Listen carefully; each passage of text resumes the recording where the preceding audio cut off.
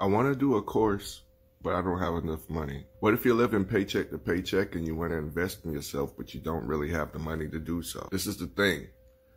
When we want something, we make a way to make it happen. Here's an example.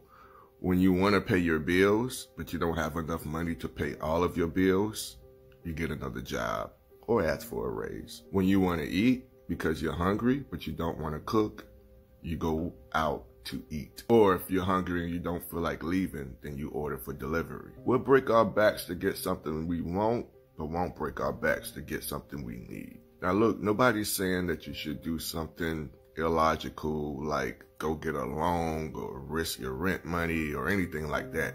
That is not smart. All I'm saying is this: if you really want something, you'll figure out a way to make it happen that's reasonable. And whatever that situation is that you believe or deem as reasonable, the logic behind it is, at least this time, no matter what it is, it's for something that's going to make you better and remove you from the situation that you're currently in financially, so you won't have to ever worry about it again. The fact is this: if you don't do something that you need to do to get you out of the situation, you're going to stay in it. If money is your situation and you lack it in order to better yourself, what are you going to do about it? And absolutely do not let money be an excuse of you not becoming successful.